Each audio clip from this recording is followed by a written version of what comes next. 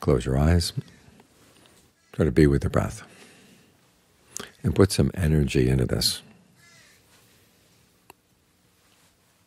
Meditation is a form of strength, a strength for the mind. But to gain strength, you have to use your energy. It's like exercising the body. Just sit there and feeding the body. The body doesn't get strong. It has to be exercised. In this case, the exercise is to be mindful and alert. Remember, you're going to stay with the breath, and then watch out for the mind if it's going to wander away. Of course, you don't want to use just brute force. This is why we make the breath comfortable. But you have to have some conviction that it really is worthwhile coming back to the breath. It's like that Far Side cartoon where there are two penguins on an ice floe. One's playing the piano, the other has a little cane and a hat.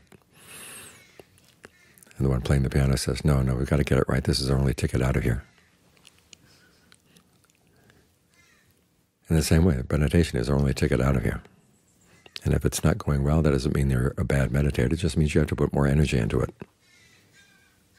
Pay more attention. Use more discernment. This is why we make the breath comfortable again. So the mind will want to stay here and have something good to stay with. But if you find it slipping off again, don't get discouraged. Just keep coming back. You're developing new muscles in the mind, new strengths in the mind, the strength of mindfulness, which builds on your conviction that, yes, this is worth it, and the effort you put into it. And when mindfulness gets strong, then it leads to concentration.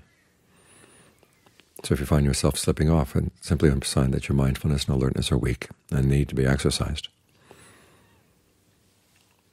And as with any skill, you have to start where you are. You may not like where you are, but the only way to get out of where you are is not to give up. It's to put more effort in, to keep at it.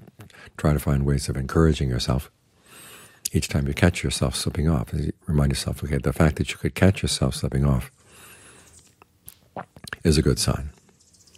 Otherwise, you can spend a long time just going and wandering around who knows where, not accomplish much. But I've known people who say they've been meditating and they spent the whole hour just pulling the mind back. Well, think of it as an exercise. When you do a push-up, it's not that you've done the push-up. You do it again, you do it again, you do it again. And when the mind finally settles down, you get a chance to rest. And that way you develop both the strength of mindfulness and concentration. But the concentration requires that your mind have something watching over it to make sure it doesn't wander off. And if that part of the mind is weak, you strengthen it, and it will become strong. All the habits of the mind are things that are done, they're habits because they were done again and again and again.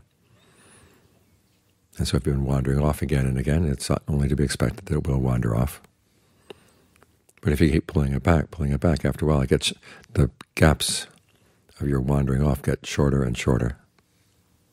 And the gaps when you're not wandering off get longer and longer. And then they get connected, and that's how you develop concentration. So exercise your mindfulness, exercise your alertness. That's how they become strong.